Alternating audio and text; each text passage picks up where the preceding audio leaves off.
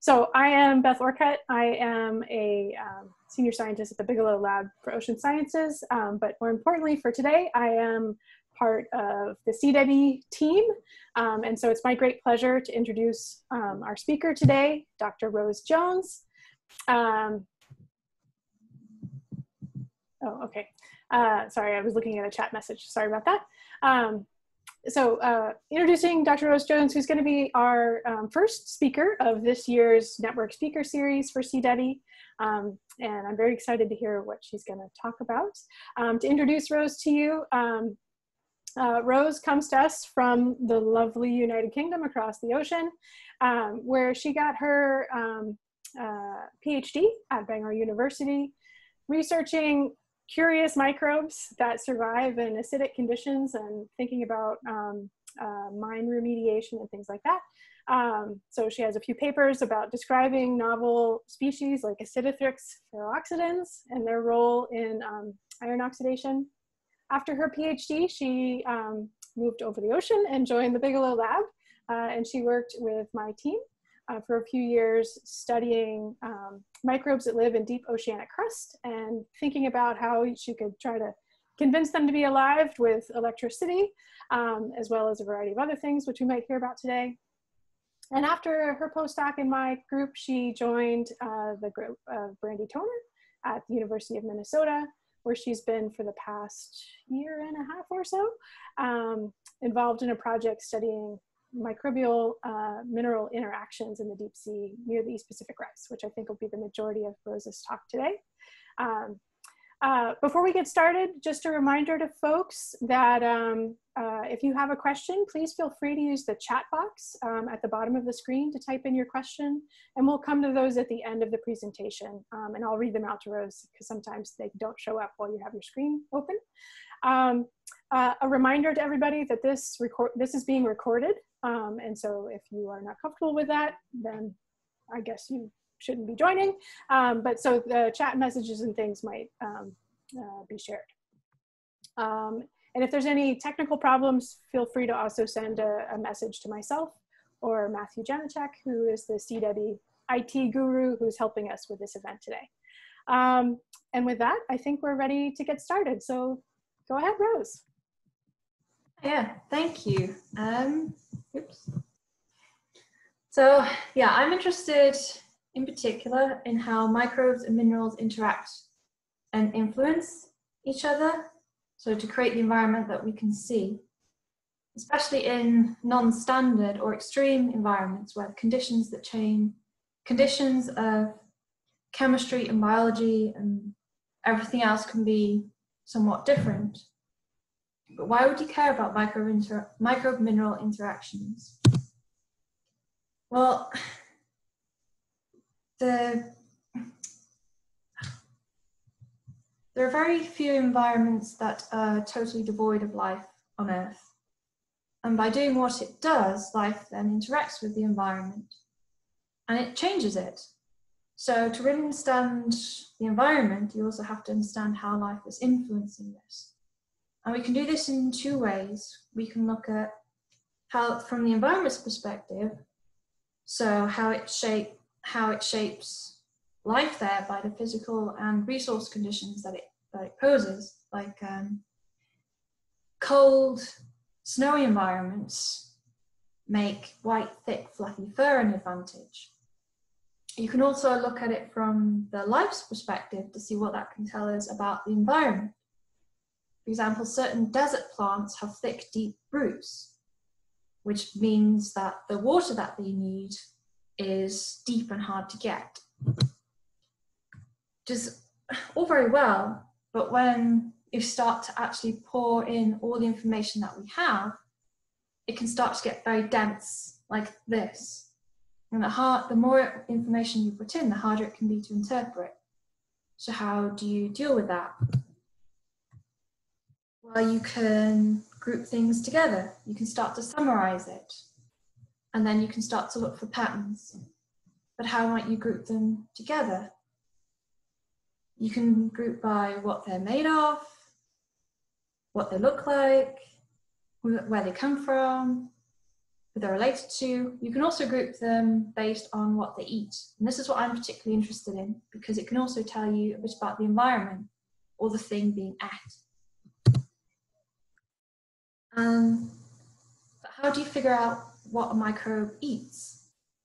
Well, if you're unfamiliar with these books, these books were written by Gerald Durrell, who was a conservationist from the 1940s to the 1990s. And he would go out on expeditions to find animals and to bring them back for zoos. And he'd write books about them. And a large part of these books is describing trying to find out what your animal ate, and then trying to find a replacement that a European zoo would find that would be able to supply them, which is not really dissimilar to what we do sometimes with microbes. But try and find what they're eating, and if you want to culture them, then you have to try and figure out something that's acceptable. But to try and actually figure out what the microbe is eating is a lot harder than if you're dealing with a weasel or a bird, and to figure out what exactly that environment, like life interaction is. And so you have to get creative.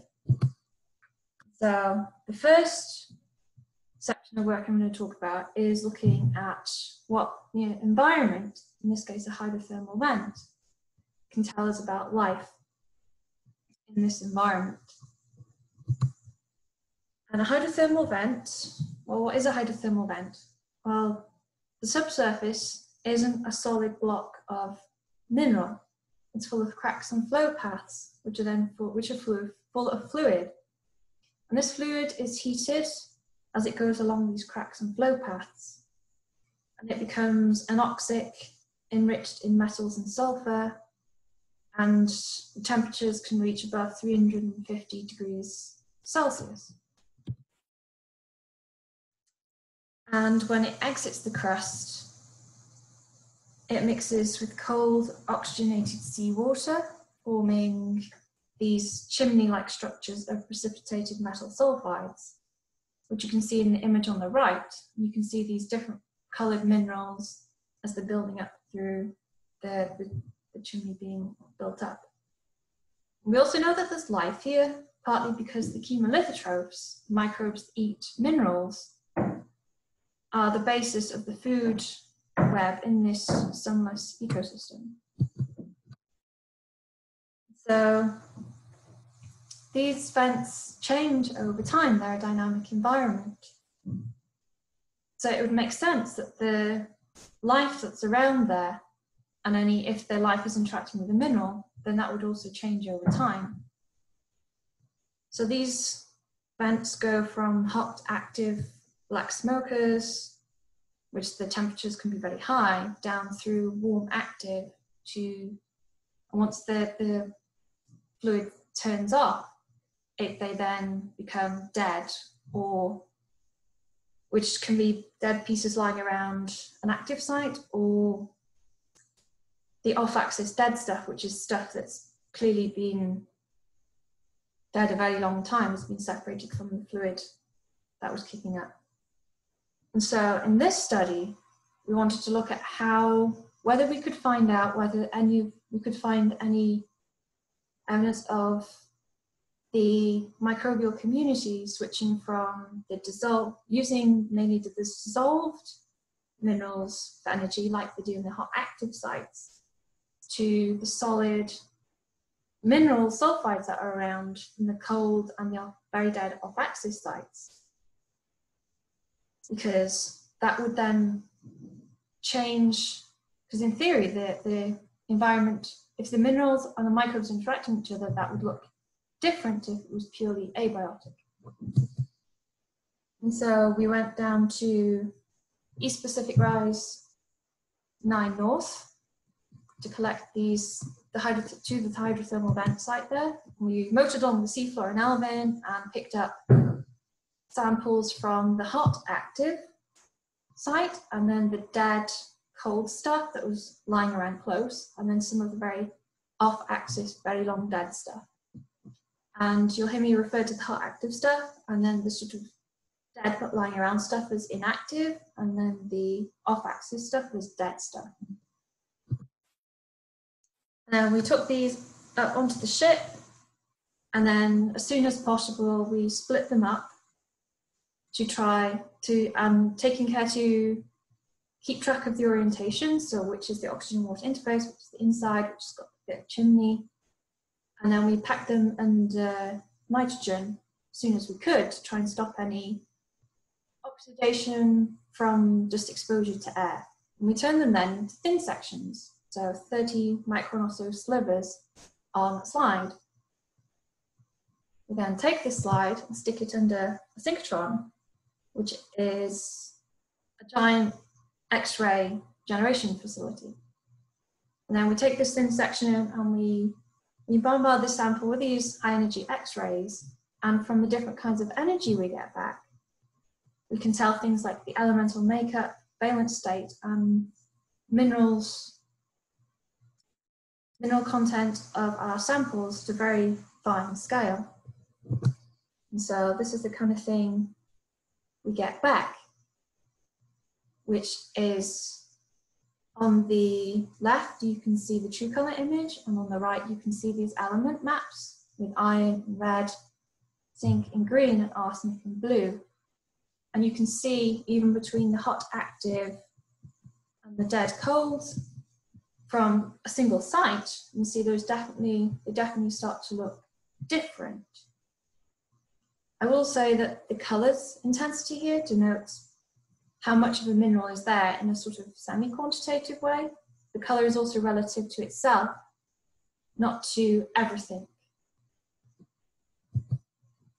We can then do a little bit, dig into a little bit deeper, and from these specific points, ask what is the mineral at this specific point. And then we get these sort of energy fingerprints back. And when we compare that to a database, we can identify which minerals these are.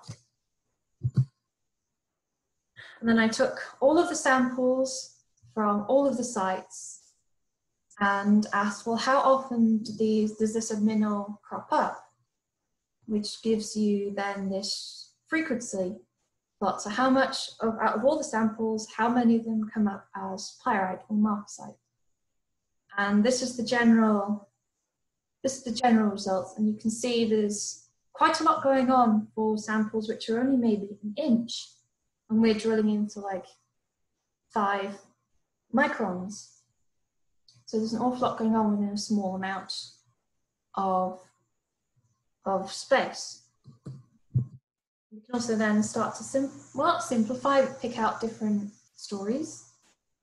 And the first one is just the FES minerals, which here I've picked out going from the brighter color, the lighter color, for FES, down to pyrite in red. And this scale is sort of going from the most reactive mineral down to the less reactive minerals. But when we look at where these occur in the different types of vents, so the active, the hot black smokers, the inactive, which is the bit lying around, and the very dead off-axis site, you can see mostly it goes from the more reactive, and as time goes on, it goes to the less reactive, apart from the FES, which you wouldn't really make sense because these are the least reactives you'd expect. If it was just simply abiotic over time, these would have gone by the time you end up at this very old site. And when we drill into the FES bin, the FES group, we can see that there is FES. There's some iron 3 and also some iron 2, which means there's probably evidence of some perhaps iron cycling going on in this dead site. When we look at the location, so where these are within a single sample, so within that inch block, you have the Rhine, which is the oxygen-water interface, and then the middle bit, and then the inside bit. And you can see again this FES is cropping up in the Rhine. And there's a picture of one of these on the right, and you can see the orange thick goopy stuff in between the darker metal sulfides. And this FES this ion cycling seems to be going on in this goopy stuff. We also know that from into other environments, like in acid mine drainage environments, the iron rind is where you'd see life, you'd see microbes. So it's starting to look like maybe there's some ion cycling and maybe there's microbes contributing to that. When we look at the other secondary alteration minerals, it sort of says the same thing. You see the copper alteration in blue, the rust, the iron 3 alteration in pink, the iron 2 alteration in purple, and then the FeS in yellow. You can see the FeS and the iron 2 is cropping up in the dead site in the rind. So there might be some ion cycling going on, and maybe there'll be microbes involved, but to be continued because we're still digging through this. So I'll hear about this more. The second, so that's how you look at, that's one way the environment can tell us about what life might be, what the microbes might be eating. You can also look at what the microbes can tell us about an environment. And for this, I looked at the cool oxic basalt. And there's an awful lot, because the hydrothermal vents are a very small part of the seafloor, and the rest of it is mostly basalt, which is a volcanic rock high in silica, iron and manganese, with a few others scattered about, depending on where you are. There's also a surprising amount, well, not surprising, but there's an awful lot of, there is an appreciable amount of oxygen in the seafloor crust, which means that's an awful lot of area for ion oxidation reactions to happen, which normally we think of as you need to wait for the ion to be in its dissolved form for a microbe to use it. So your electron goes from your electron donor to your electron acceptor, it's oxidized, and then it passes through the microbe to be used for ATP generation and whatever else. There are, however, some microbes that can get their energy from solid substrates,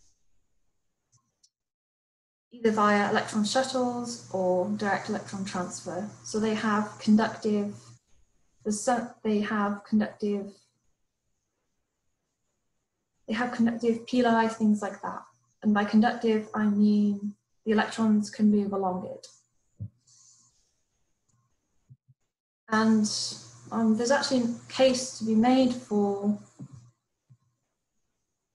that being an advantage to a microbe in the basalt crust, which is a very resource poor environment, so there's not actually very much else.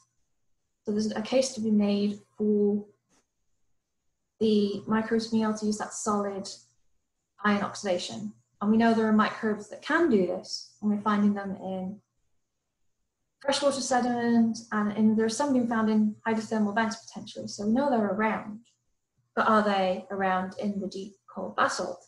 And that's what we set out to find out. And in this case, we went to North Pond on the Mid-Atlantic Ridge, which is a pool of sediment,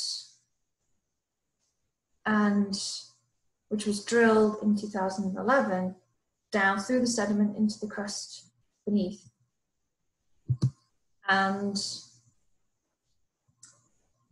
in that, basically in those boreholes, there were corks installed. So these are long strings of instruments and porous cases with Stour rock chips in them, which are then suspended down, and the idea being that the fluid is passing through the crust, and these Stour rock chips are bathed in the fluid, and we start to collect whatever's living down there. It's a sort of humane mousetrap, but for rock chips. You can see the difference between the fresh new stuff on the top and then the stuff that had been sitting down there for about 6 years on the bottom. And we then took these rock chips and stuck them in a bioelectrochemistry setup, which basically means instead of feeding the microbe iron, you would feed it to, and then they would take that electrons from the iron for energy. You'd feed them the electrons directly from a cathode in this case. So the electrons are being given out, and the microbes then would be taking them if they have these conductive pathways. And so we then stuck these rock chips in there and incubated them for a week or so.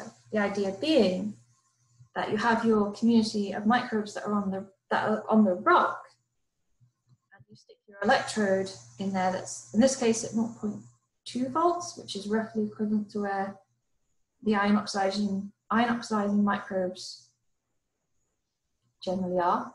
And then you'd select for those cells that can only do this reaction, which actually gives you a measurable signal, because you have your current over time, which is your electron flow over time, will change depending on how your microbes are pulling the electrons. So the more microbes there are pulling the electrons, the more the current goes up. Or in the plot, it looks like it goes down, because the negative symbol in this case talks about electron flow direction, not negative, not numerical negative. And that's kind of what we found. In particular, and this plot shows you current over time on these different substrates, mostly basalt. But the strongest signal that we get is from the glass wall, which doesn't really make sense in that it's an inert substance. But we think that what was going on is that there was these were acting as packers. So all the biomass was coming through. So it was acting almost like a filter.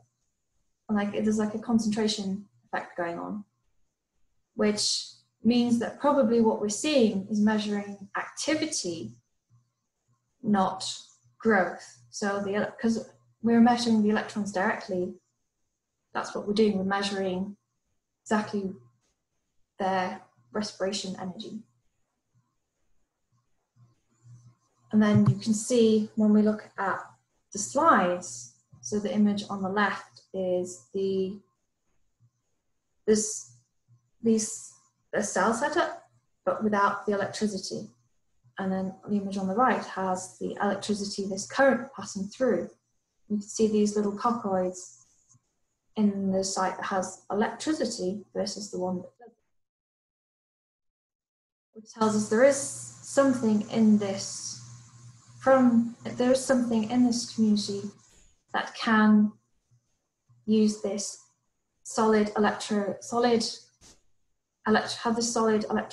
pathway for this 0.2 volts, which we're assuming is equivalent to ion oxidation. We can look at who they are, which again this is a relative abundance plot. So how often this particular identity of microbe crops up relative to the overall community. And you can see when we look at the shipboard, the SB samples versus the time zero, so at the start of the experiment, there was some change, which has some sort of storage effect going on, because the shipboard was community that was preserved straight away, and the time zero is the live samples that have been sat for a little while. But the important part is that there is a difference here between the size of the spots and the colour, which tells you how much relative abundance there is. And you can see there's a difference between, there's a switch in the community between the offline, which is there was no electricity, and the online, so there was this 0.2 volts passing through.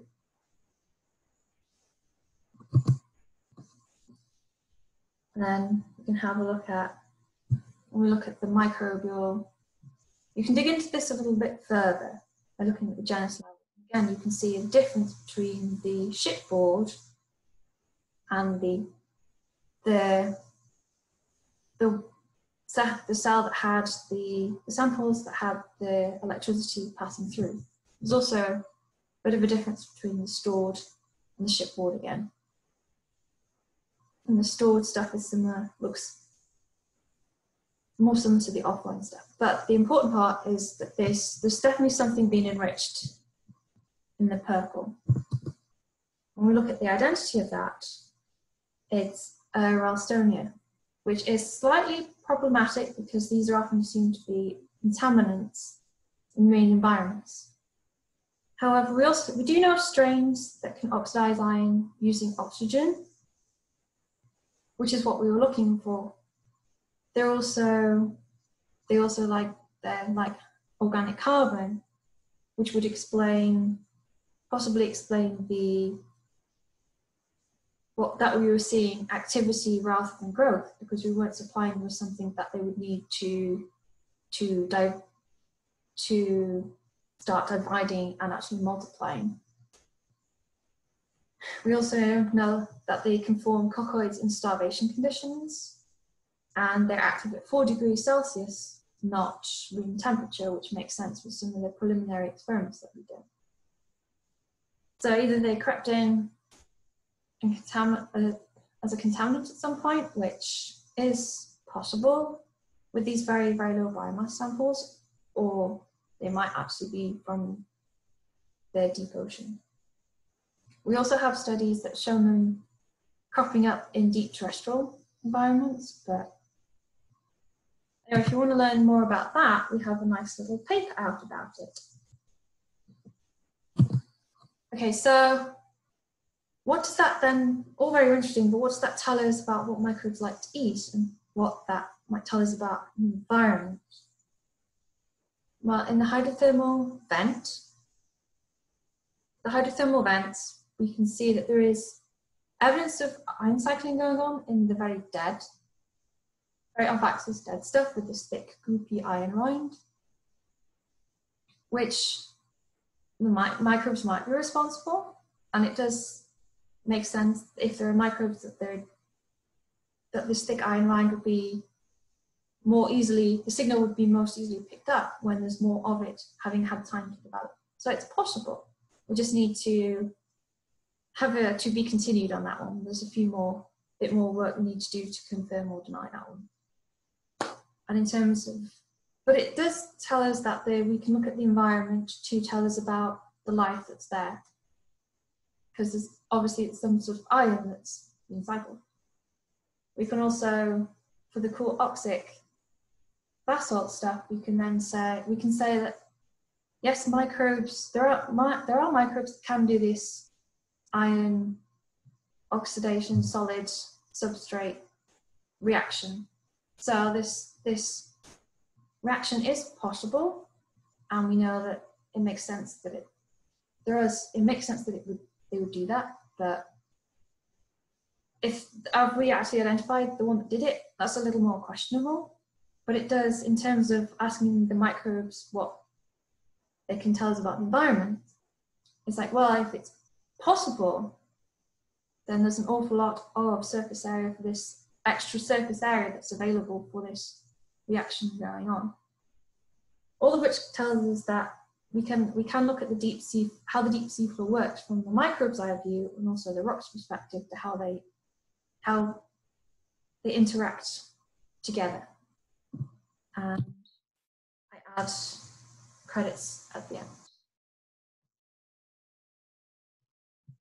And with that, any questions? Great, thanks a lot, Rose. Yeah, so to our attendees, feel free to use the chat window to post some questions for Rose. Rose, can you see the chat window from your point of view? With your screen open? It's okay if you can't, I'll read the questions to you.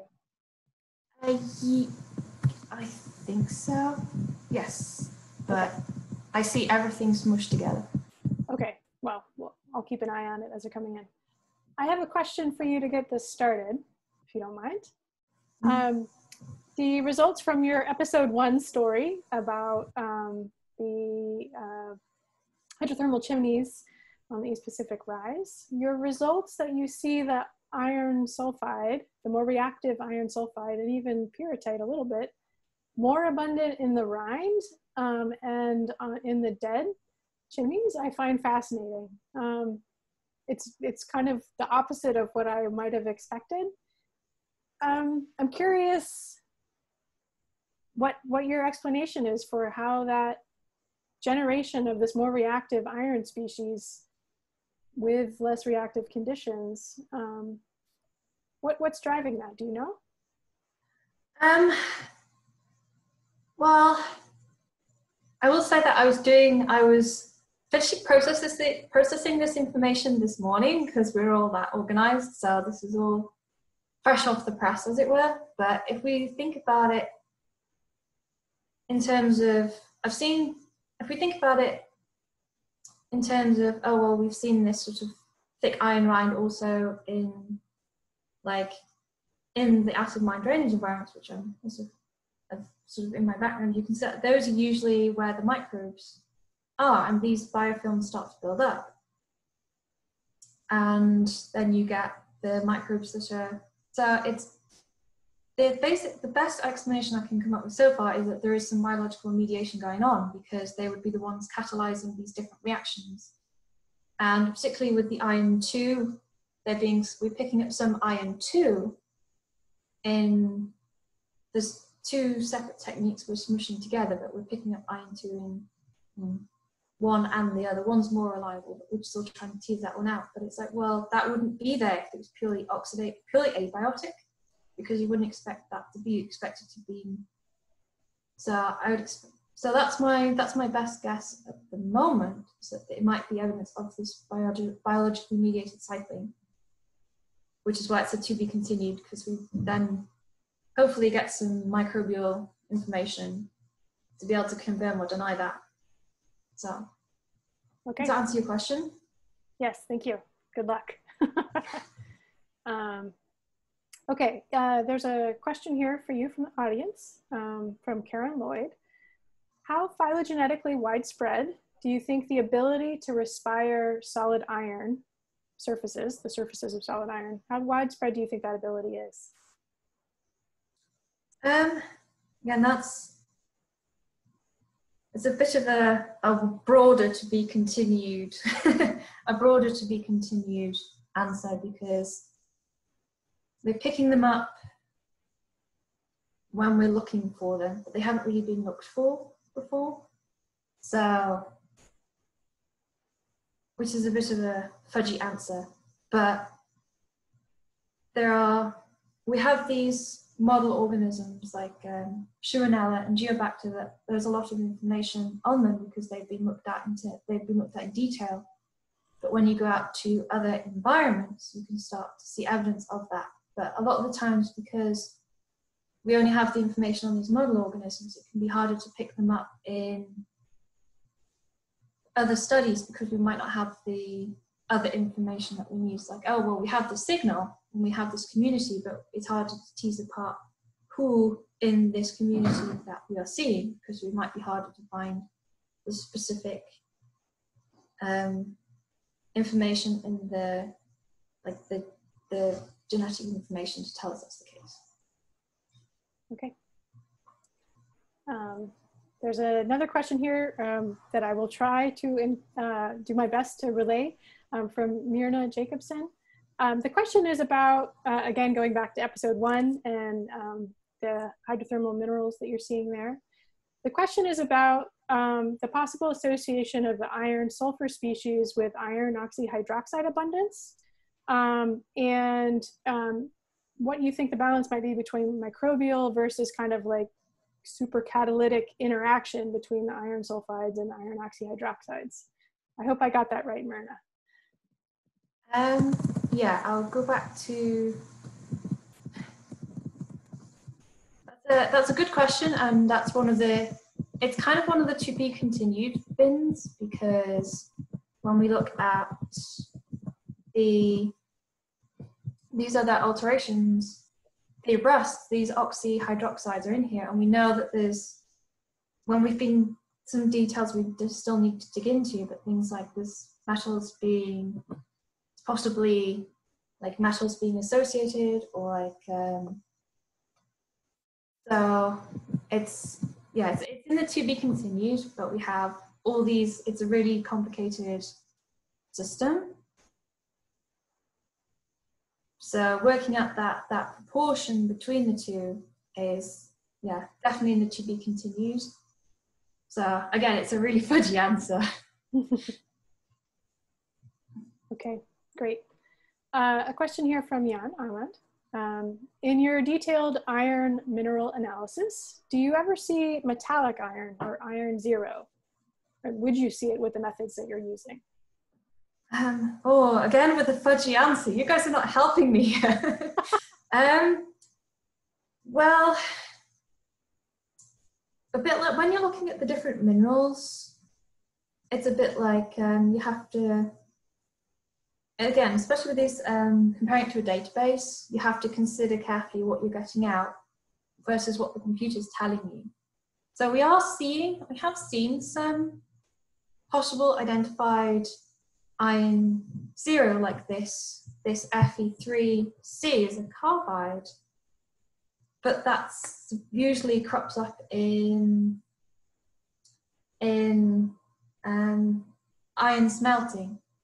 That would be an iron zero. And it's like, well, there is an iron zero signal, but it normally crops up in iron smelting, not in the seafloor. So that's one that you have to sort of think a little bit more about as to whether that's possible or not. So, but at the moment, I'm going with the theory that if it's involved in the smelting, like the Fe3Si also, it's like, well, maybe that's a bit of shit that fell in by mistake, a bit of dust, or it's some sort of thing that needs to be investigated further in the methods to be able to say definitively one way or the other. Mainly because I don't have any reason to think that it would be down there. But if you have anything, do let me know, because it would be an interest. It would good to sanity check some of these more ambiguous results. So. Great. Just checking here. Okay, so there's a question here from Stephanie Carr referring to the experiment 2 or episode 2 with your poised potential experiments. The question is about, in those cathodic experiments, are there replicates, and was it possible that the or the possible contaminants always in like the duplicates or replicates? And what was your method for evaluating like no template controls, or you know, the offline control versus your like method control? I hope I got that question. Yeah. Did it make sense to you? Finally, one that I can answer definitively. That one, yes, there were replicates, and this result, you can see across this plot, you can see that going from pink, this dark pink, to light blue, these are the replicates from the different basalt. So we took some basalt that had been in the seafloor and stuck it in a cell and then ran it again. Or like, I think we were actually, no, I tell you, I think we ran it in parallel. So, but there were replicates, and this result is, I don't remember that. Yeah, this result is,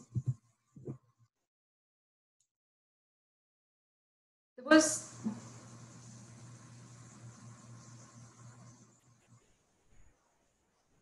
the one question I could definitively answer and it's gone. Do you want to ask the question again? Yes, please.